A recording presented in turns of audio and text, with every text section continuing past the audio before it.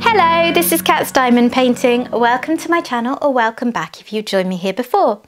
I'm here today because I am packing to go on holiday, and I am going to a caravan where I'm hoping to have lots of relaxing downtime, and I'm going to be taking my diamond paintings with me, so I need to pack up some accessories to go with me. I'll have a different video coming out at some point as well where I kit up my my paintings that I'm going to take with me, but for now I'm focusing on packing up my accessories. So, first of all, I'm not actually going to show you, but a couple of things that are essentials for me that I'll quickly mention is I diamond paint on an easel, so the easel is coming with me. Also my A3 light pad and overhead light that goes on the top of my easel, because the lighting isn't great in the caravan where I'm staying. And also just, I like to have those anywhere. I like to have it really bright. So those are quite big bulky items. For me, they are essential though, because I have neck and back and shoulder issues. If I don't have those, I won't be able to diamond paint for more than a few minutes anyway, so I may as well not bother. So I'm going to be taking those. But what I'm going to be putting in here is all the little bits and bobs that I use as well. So I got this bag from Temu. I did an accessories haul from there recently, so if you want to check that out, it is on the channel. And I got this bag and I thought it would be perfect for this purpose. I am a small shop fan. I buy most of my accessories from small shops, but once in a while it's nice to see what else is out there, and I was quite impressed with the range of accessories Temu had for such a good price. So yeah, if that's your cup of tea, go check it out. So I think what I'll do is I will go through the things that I consider to be essentials that I absolutely definitely have to have if I'm going to diamond paint comfortably on this holiday. And then I'll show you a couple of things as well that are just sort of nice to haves that I like to use, but you don't need to have. So first of all, what am I going to start with? I think, well, let's start with the most basic, obvious thing of all, pens. Okay. I like diamond painting pens. And I know that every kit that you buy will come with a pen, often with a comfort grip, and lots of people are perfectly happy with those, which is great. Personally, I find that my fingers get quite sore and crampy if I use those for long because they're a bit too thin for me. I also don't like really chunky pens, I'm quite particular. So I've built up a collection of pens that are in the sort of thin to medium line of custom pens, mostly resin, I believe. And I'm going to pick out 2 or 3 to go with me. And no, you don't need to have as many as me. I've clearly got a little bit obsessed with them. And I have some random stuff in here as well, like a toothbrush for wiping down drills. But it does genuinely help me to have a few that I can switch between so that if my hands feel sore, I can change it up to a different shape. So which shall I take? Well, I think I'll have to take this one because it's pretty much my favourite pen. I use this a lot. This is from Lassen Laveworks. And I got this a couple of months ago, bought it on their Etsy shop and had it sent to my Stackry address and then had it forwarded on to me here in the UK. And I just love this pen. The shape of it is so perfectly comfortable for me. So that one has to come.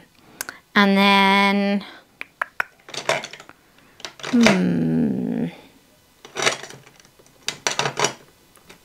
maybe this one as well, because this is another real favourite. So this is very much on the slim side, which suits me very well. It's very nice and comfortable in my hand. And yeah, that would be another good one to come with me. And then one more. I do have some cheaper ones in here as well. So if you want to look into pens that take you a bit beyond what comes in your kit, but not spend too much on them, I have options here. Like for instance, this is from Temu. So yeah, I have ones from Crafted Makes in the UK, so they are not as cheap as Temu, but you won't have to pay such huge shipping amounts. But another one I've been enjoying a lot recently is this one from C'est Plus Beau Zator. So I think I'm going to take this one. It's another really nice petite one that just suits my hand well. So I think that is the one. Right. So I'm going to put those in here, and I think this middle pocket would be a good place for them. Might give the bag a bit of structure. So there they go. And then another thing to go in that pocket, I think, is a pair of tweezers. So I have this pair here. I think I'm going to get a fresh pair out because I've lost the guard for these. And if I put these in without a guard on them, these stabby bits will come through the back. But yeah, I have lots of tweezers, so that's fine. Tweezers will come with a lot of diamond painting kits. Some companies only send them with squares, some send them with all, so I've got plenty to choose from. And they're quite a basic, but I do find them incredibly useful, so to me they're an essential. I use them for two things. One is if I put a drill on the painting and I notice it's got a blemish I don't like a little hole in it, I hate that. Or if I put it on wonky and it's hard to straighten or something like that, I will use tweezers to pick it off. The other thing is I use it for cleaning out my pen when I need to change out whatever I've got in there. So they can go in there too. And then I'm going to do that up. The next thing for me that I would consider an essential is some trays that go beyond what you get in a kit. Lots of people are including some really good trays in their toolkits now, and that is brilliant. They don't work so well for me because they tend to all be on the small side. I don't like a huge tray, but equally I do like one that's got a bit of space. So I've got two trays here that you may have seen before on the channel because I use them a lot. I buy a lot of trays. I like to try them all and see what suits me, but then I tend to stick with the ones that work best for me for actually using them. So this one I've had several months. It's from Oroloa. I keep checking their website to see if they have another colourway in because I love this tray so much. I would like to get more. This one is fairly basic, as you can see. It's not got a lid or a stopper or anything like that, but it's really sturdy. It's got a good height to the walls, so I can shake drills without too many flying out. And it's just a really good combination of narrow enough to hold in my hand, which I often do when I'm diamond painting, but also it's got a good amount of space. The other one that I'm going to take is a bigger one because I do like to have a big one on hand as well for when I do a large section of colour blocking. This is from Bijou Bliss Designs. I think it's Designs or Bijou Bliss. They're on Etsy. They're in the States. So this is another one I got through my parcel forwarding service. They have this really innovative design with these magnets, which is really great. So rather than having to slide or clip on the lid, you just put it down. And they've got a stopper with magnets as well. And this one, it's a bit too big for me to comfortably hold, but if I'm doing a large section of colour blocking, then I can get more drills in here and just have that on my table instead. So I'm just going to take those two with me. There are lots and lots of good trays out there to try. I'm not saying that these are the best, they're just the ones that are working best for me currently. So yeah, if you find the trays that come with kits a bit too small or fiddly, just have a look and see what's out there, because some of the options are really inexpensive but can still make a big difference.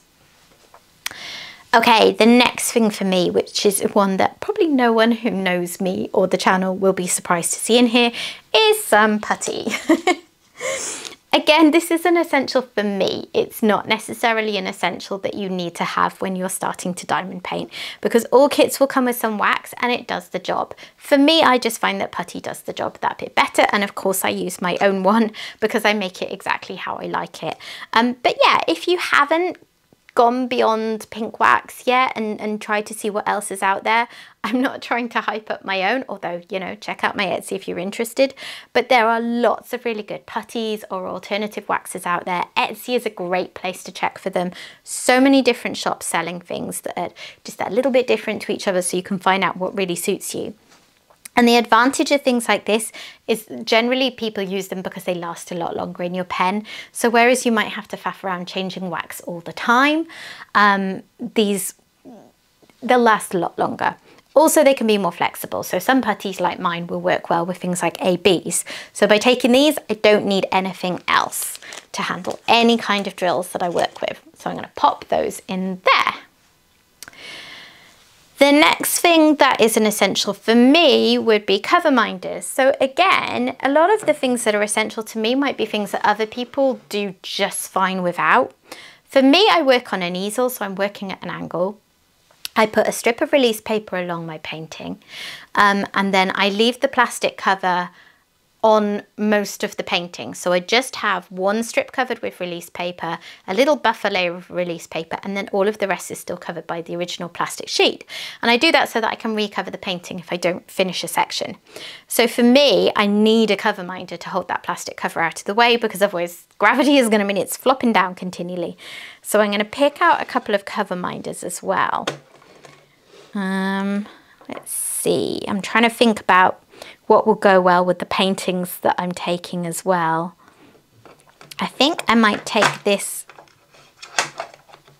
heart, which is just, it's just cool. It's glitzy and cool. I think that might have come with a Diamond Art Club toolkit. And then I might take this one. Or maybe this one actually, from Kitting Up Kitten that I showed recently. Or maybe both. Who am I kidding? Right, they're all going to stick together, but that's fine. And I'm going to put those in this little section here. So again, there's something that a lot of the time you will get free with toolkits, and you only need the one. I collect them because I've had quite a lot of toolkits where they've come free, and I've bought a few extras to supplement them over the years. So that's a few things in there, and there's still plenty of room in here.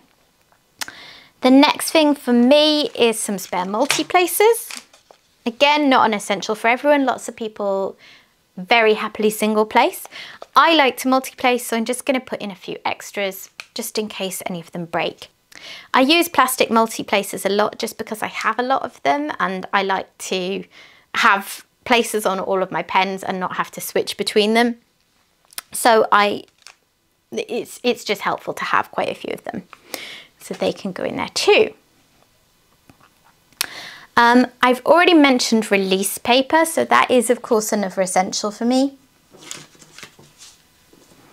I will be taking a pack of release paper. I've just got a few to hand here, but I'm actually, when I pack up my easel and light pad and drill storage, I'll find a place where I can keep these flat in there. So these are just here for example's sake. So as I say, I use them to gradually work my way up a painting one row at a time. So I don't need that many of them.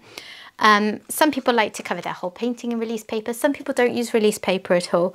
For me, it's not that I have to have them, that I can't work any other way, but it's what I'm used to and what I like. So I will take those along with me too. And then the last thing that for me is a real essential is clips.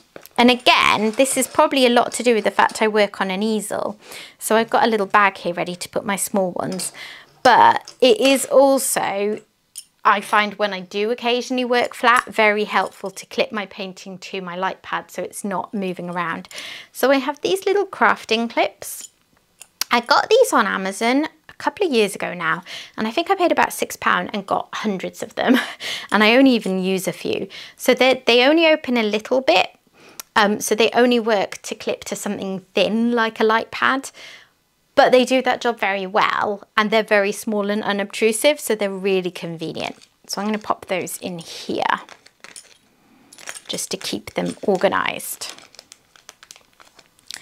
And then I also want some slightly larger clips. So I'm going to put these ones on. These again are great for clipping the painting to the release paper a little bit more firmly. And I have one other kind of clip that I'm going to put in too.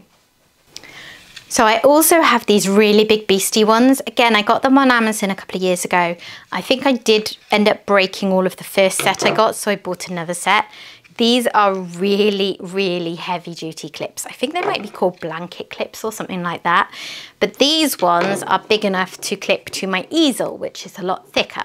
So they are also really useful if that's the way that I need to connect my painting to the easel, because it varies, you know, depending on what stage I'm at with the painting. So I'll just tuck those in as well. So those are my essentials that I think I would really struggle to diamond paint without if I didn't have them. I'll probably think of something else after I finish filming as well, but I definitely think those are all the things that I need to manage. I also have just a small number of non-essentials. I'll call them my nice to haves, which are just, well, things that are nice to have that I do use regularly, but I definitely could manage without. So one is I'm going to take this little pot to use as a trash drill pot. In previous years, I think I've got an egg cup out of the cupboard and used that. But I just like to have a little pot to hand for any trash drills. I'm a fussy diamond painter. I tend to reject a lot of drills. So yeah, it's essential to me to have something nearby. And this is only small, so I may as well pop it in. I also find it very helpful to have a straightener. So you often get these free when you buy things like storage cases, but you can also buy them individually. And it's just a hard plastic piece that you can use to sort of go between the lines of your diamonds and put a little pressure on if needs be. So if they've gone wonky, you can just straighten them out. And I'm quite particular, like I'm not the neatest diamond painter in the world, but I do like them to look how I want them to look. So I do quite regularly go over them and straighten them. If I didn't have this with me, I'd be fine. I'd just crack on with it, but I may as well pop it in. And then I also have a drill grinder. Again, this is in the nice to have camp because you can definitely manage without. For a long time, I used to use 2 of those little green trays that you get, the basic trays that come with things like kits from Amazon, and you can put, they slot on top of each other, so you can put the drills in one, put the other tray on, and then smush them together, and they break up the drills well. I find it a little awkward because they sort of pop out at all angles, so I invested in a drill grinder a few months ago, and I do prefer it. It does tend to scratch the drills a tiny bit, so I only do it as much as I have to, but it's, again, just, if you get a colour that has really, really clumped drills, I don't want to be faffing around. I want a way to grind them up, even if that means that they don't look quite as pretty.